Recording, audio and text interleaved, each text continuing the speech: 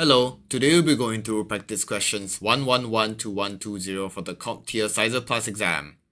Let's begin. An organization's threat intelligence team notes a recent trend in adversary privilege escalation procedures. Multiple threat groups have been observed utilizing native Windows tools to bypass system controls and execute commands with privileged credentials. Which of the following controls would be most effective to reduce the rate of success of such attempts? The correct answer is D. Implement controls to block execution of untrusted applications.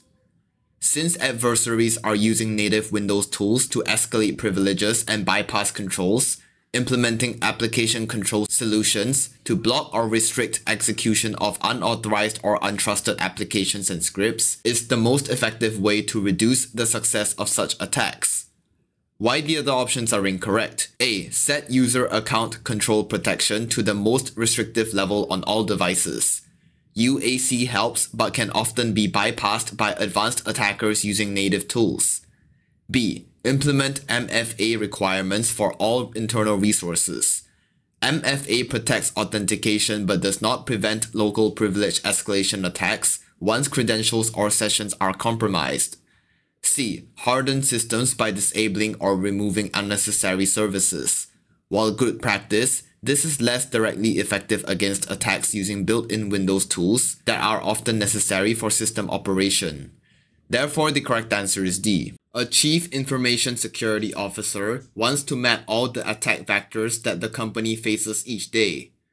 Which of the following recommendations should the company align their security controls around? The correct answer is D. Meter attack. The meter attack framework provides a comprehensive matrix of attack techniques and tactics used by adversaries, helping organizations map and understand the full range of attack vectors they face. Aligning security controls to meter attack improves detection and defense coverage. Why the other options are incorrect? A. OSSTMM. This is a testing methodology for security assessments, not a mapping of attack vectors. B. Diamond Model of Intrusion Analysis.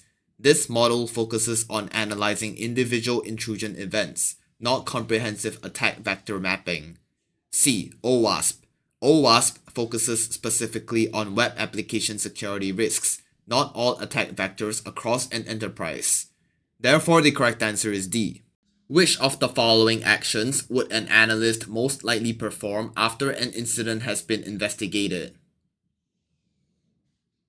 The correct answer is B. Root cause analysis. After an incident has been investigated, an analyst typically performs a root cause analysis to identify the underlying factors that led to the incident, helping prevent recurrence. Why the other options are incorrect? A. Risk assessment.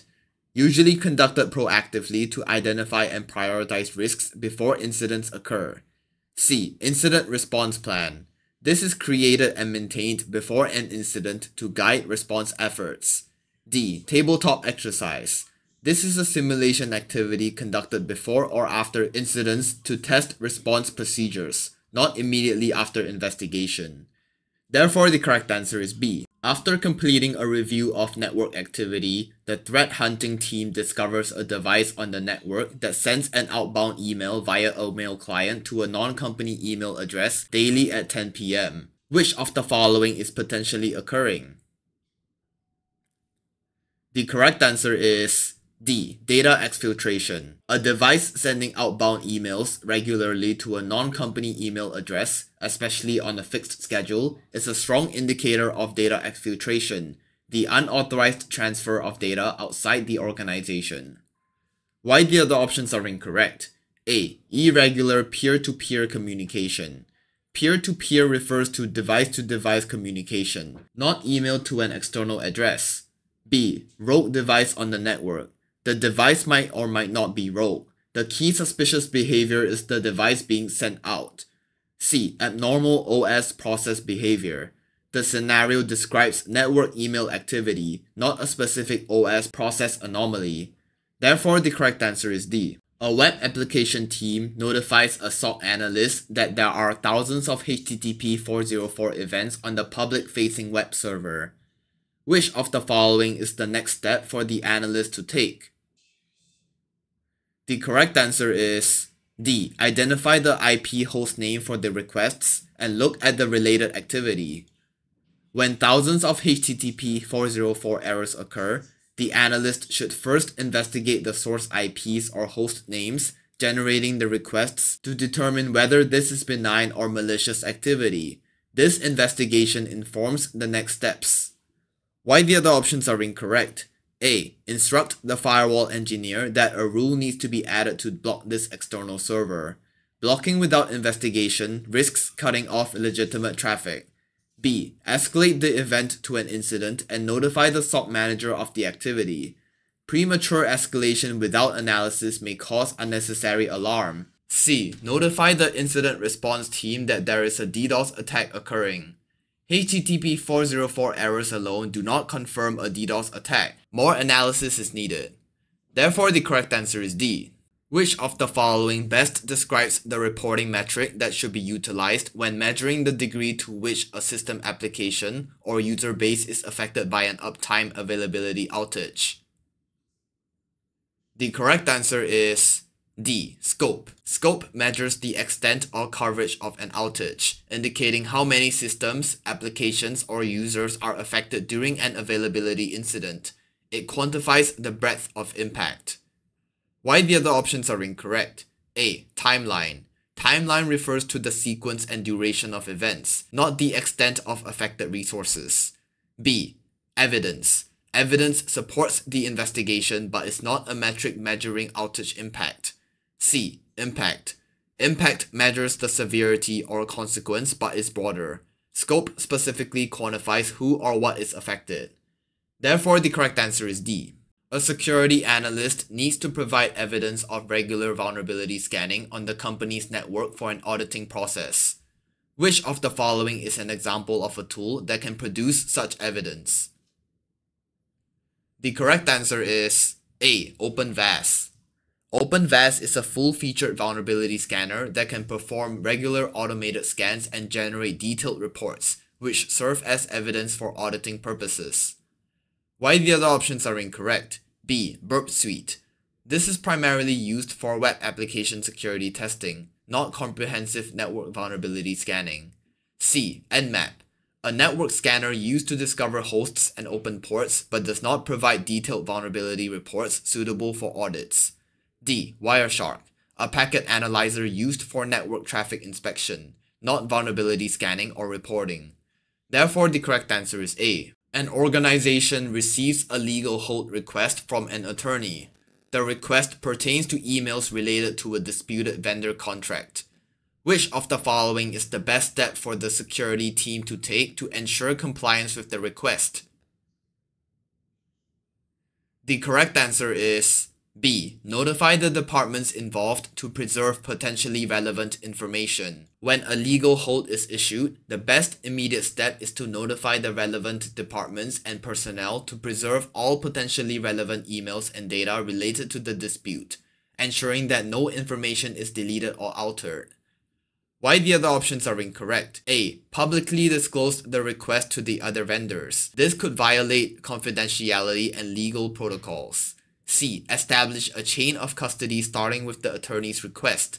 Chain of custody is important later during evidence collection, but notifying stakeholders for preservation is the first step. D. Back up the mailboxes on the server and provide the attorney with a copy. Backing up data is part of evidence collection, but first ensuring data preservation is critical. Directly providing copies may also require legal oversight. Therefore, the correct answer is B. A vulnerability analyst received a list of system vulnerabilities and needs to evaluate the relevant impact of the exploits on the business. Given the constraints of the current sprint, only 3 can be remediated. Which of the following represents the least impactful risk, given the CVSS 3.1 base scores? The correct answer is A. This vulnerability has the lowest CVSS 3.1 base score, indicating it's the least impactful of the 4 options.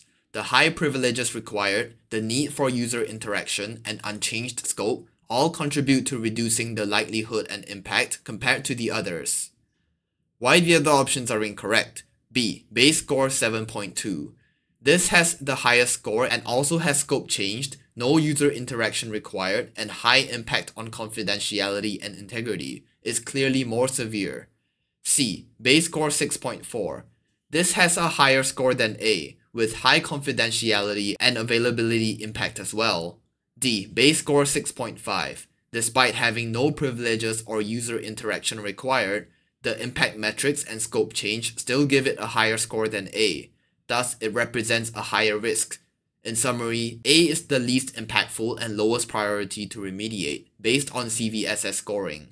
Therefore, the correct answer is A. Which of the following would help an analyst to quickly find out whether the IP address in a SIEM alert is a known malicious IP address? The correct answer is C. Add data enrichment for IPs in the ingestion pipeline. Data enrichment during log ingestion allows the SIEM to automatically correlate incoming IP addresses with threat intelligence feeds in real time. This means when a SIEM alert is triggered, the analyst can immediately see if the IP is known to be malicious, drastically speeding up triage and response.